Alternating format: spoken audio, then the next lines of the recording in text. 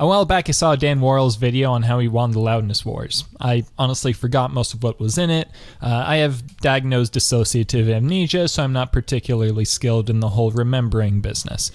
However, just recently I saw a short about how he actually didn't win the Loudness Wars because somebody else released a track that had an even higher LUFS measurement. Before seeing this short, I somehow didn't recognize that this was an ongoing competition. I even saw this comment here quite high up, which says if you can push it past +4 LUFS, you can claim your spot in the Guinness Book of World Records. This was shocking to me because I actually already knew how to win this Loudness War, and how to do so in a mathematically optimal way that nobody can ever possibly beat. And in fact, I can get this up to not just +4, not just +5, not just +6, but +6.4 LUFS. I repeat, +6.4 LUFS. Yeah. Upon release of this video, the Loudness War is officially over, and I am the one who wins. Before I continue and provide proof that I won and that this is the highest possible score, first I'll go ahead and play the song. Disclaimer, YouTube's audio playback isn't lossless, so it will skew the results. I'll explain how to obtain the lossless audio later in the video. And now, get ready for what is, according to the International Telecommunication Union's loudness measurement standard, the loudest piece of digital audio that can possibly exist in this universe. Obviously, this is going to be ridiculously loud. Turn down your computer volume way down, I mean way down to 1% or less, seriously. Protect your ears, protect your equipment, protect your loved ones. Alright, you get the picture. Alright, ready? Ready? Ready? Ready? Let's go!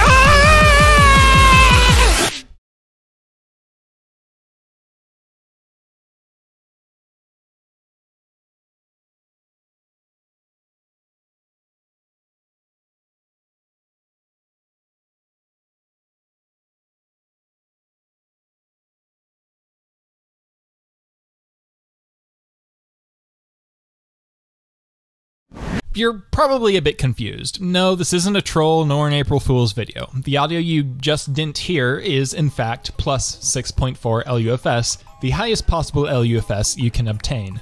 However, that audio coincidentally sits entirely outside of the frequency range of many lossy audio compression algorithms, as well as the audible frequency range of human hearing. Here's a limiter plugin I programmed by myself, which has an LUFS meter built in, the GUI being designed by my friend Grimnir. I didn't use a library to do this for me. I created the entire LUFS measurement process from scratch according to the ITU-R BS1770-5 standard. My meter's measurements match with those of other LUFS meters, so this acts as a credential to show that I most likely know what I'm talking about. But, like all of my other videos, if I get anything wrong, I will list every way in which I am wrong in the pinned comment of this video, so you can be sure that you aren't getting any misinformation from me, unlike most other music and audio related channels out there. The first step of the LUFS algorithm is the K-weighting.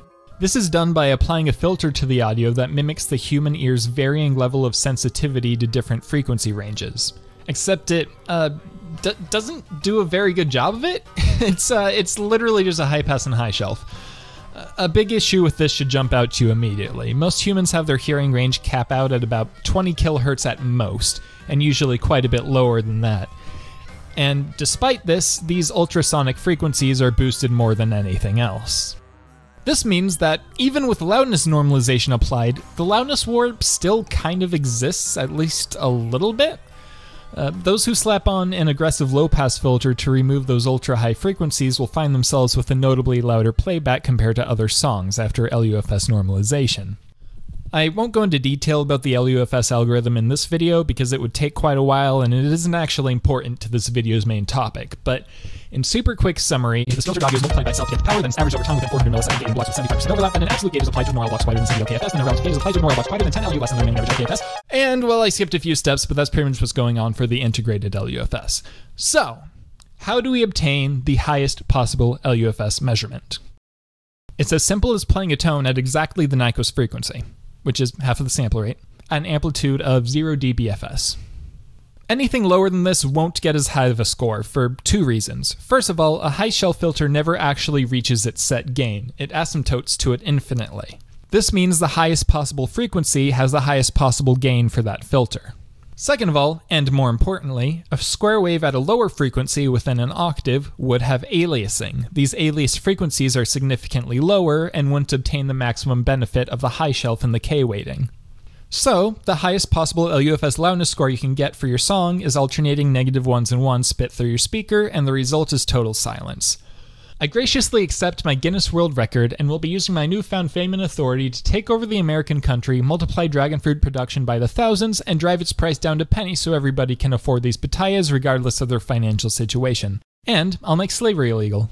Thanks for watching. Oh, give me credits, music. The music you see when the video ends, even when you're not giving credit to anybody. Ooh, yeah. いやー、まるで別の世界が開けたようです。まさに毎晩がアバンチュール。明日はどんなことが起こるかと思うと、毎日が嘘のように新鮮です。それじゃどうです？あなたの変身をもっと完全なものにしてみませんか？今のところあなたはあくまでも磯部金一で、時々変装して別な男になって遊んでいるだけです。それを今度は別の男の方にもちゃんとした家を持たせるのです。つまりあなたは一人なのに二人の男の人生を同時に生きることができるんです。とってもスリリングでしょう。それは確かに魅力的ですが、実はもうアパートを用意してあるんですよ。さらなるアバンチュールがあなたを待っていることでしょう。どう